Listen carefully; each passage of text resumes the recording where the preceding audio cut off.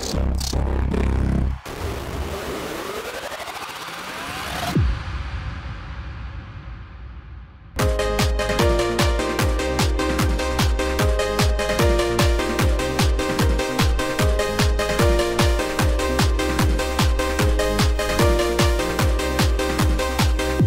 guys, my name is Groovy and it's time for another Synth Saturday.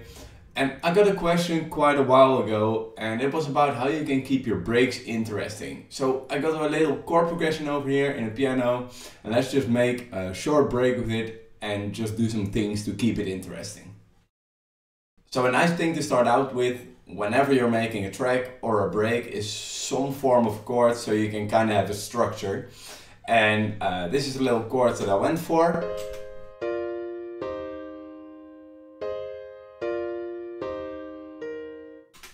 And that's nice, but it might repeat a little bit too fast. So sometimes you can keep a break interesting by changing up some chords. And over here, if you, for example, put this one an octave lower, it's already going to change up that ending of the fourth repeating of the chord. So have a little listen.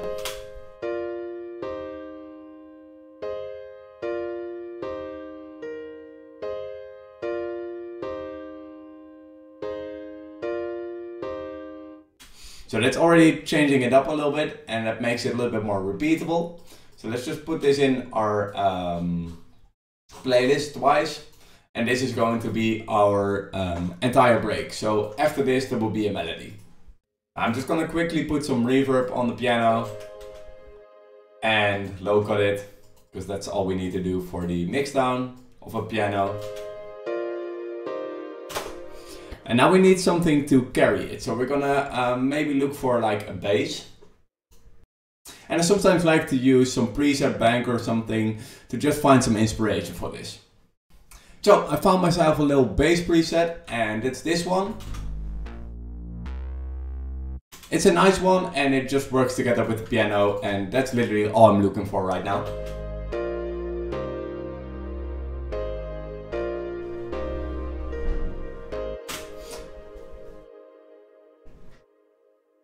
So after this, you can decide what kind of rhythm you want to go for. So I'm already thinking this is some quite quick chords. So let's just add some 4x4 rhythm on there with perhaps like a clap. And on that clap, I'm gonna open up that clap channel strip that I have.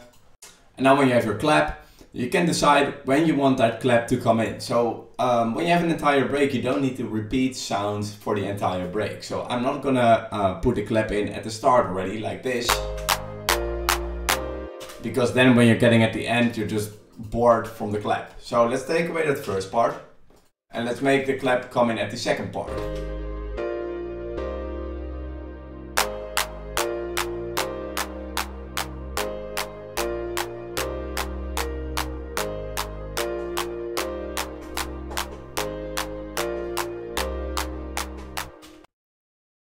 So this is already a lot more interesting to listen to. And now I remember I have a Rhodes piano sound somewhere. So what I did in the second part over here was just adding a new layer to these chords. And it's just adding sounds and that makes it interesting as well.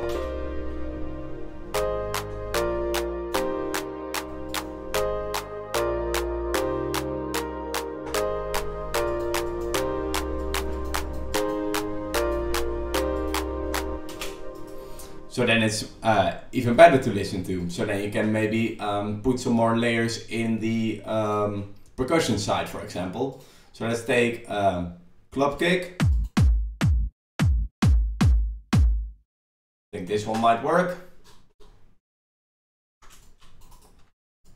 Let's cut it off and put it in there.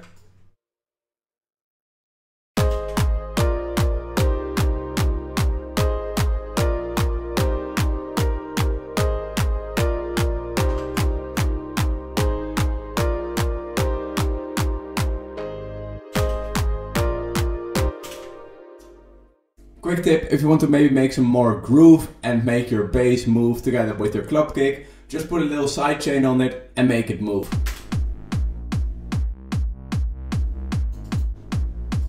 It's already just adding so much drive to this.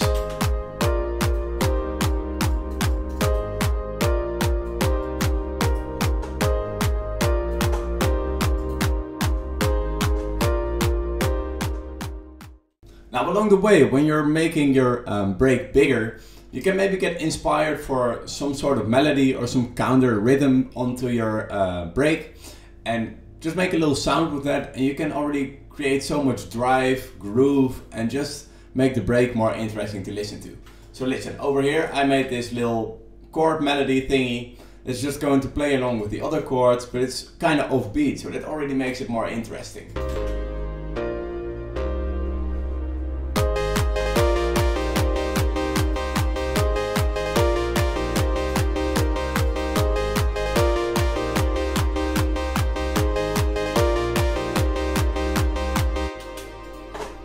And if you want to go even further, you can of course look up some more presets and get some more depth in here. So for example, by adding this extra plug,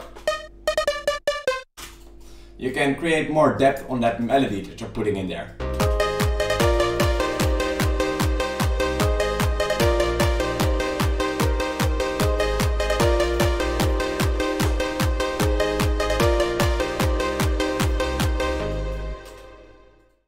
Now building on further upon that groove and drive that we're building, I found this sound.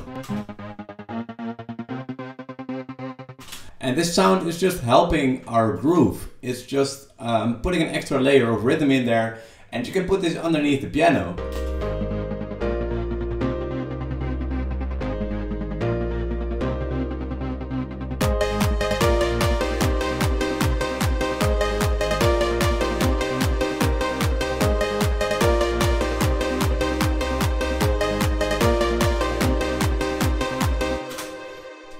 Now if you really want to finish this groove part off, just add some kind of breakbeat rhythm and you're really gonna be done. Now I mixed it down a little bit. I'm just gonna put some automation in here to just make some things move a little bit, and after that everything's done. So for example, over here in the beginning I want to have a little hall kick, and that hall kick is going to have a lot of lows, so that's going to clash with our sub. And to solve that, I'm just going to take away our sub in the first little bit and make it come up over here, just to make it start a little bit later.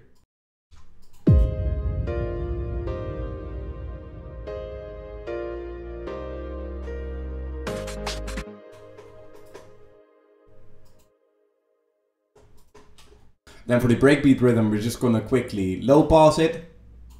So it's gonna fade in a little bit. Over here. And we're gonna give you some reverb.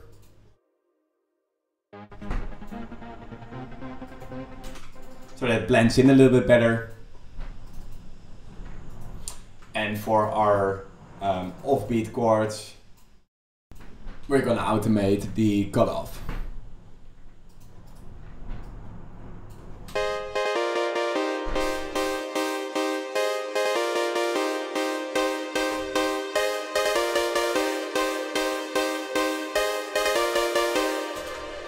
So that just progresses a tiny bit, but that progression is gonna help us with creating an interesting break to listen to.